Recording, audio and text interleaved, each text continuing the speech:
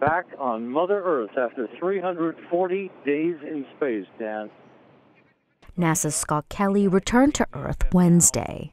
This was the longest single space flight by an American, according to NASA. Mr. Kelly's homecoming was shared with Russian cosmonaut Mikhail Korneinko as their space capsule parachuted down into Kazakhstan. Their mission at the International Space Station began last March and was deemed a stepping stone to Mars. After touchdown, the pair faced a series of medical tests. And Scott just looked at us and said, the air feels great out here. I have no idea why you guys are all bundled up.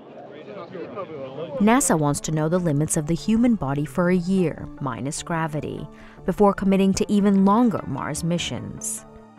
Mr. Kelly's identical twin brother, former astronaut Mark Kelly, participated in parallel twin studies on Earth to help scientists compare the effects of space on the body and mind.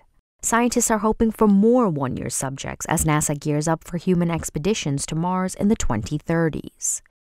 In total, the pair traveled 144 million miles through space, circled the world 5,440 times, and experienced 10,880 orbital sunrises and sunsets. However, Russia continues to rule when it comes to long-duration spaceflight. The world record of 438 days was set by a Russian doctor during the mid-1990s. As Rob reported, looking quite hale, quite happy to be back on Earth.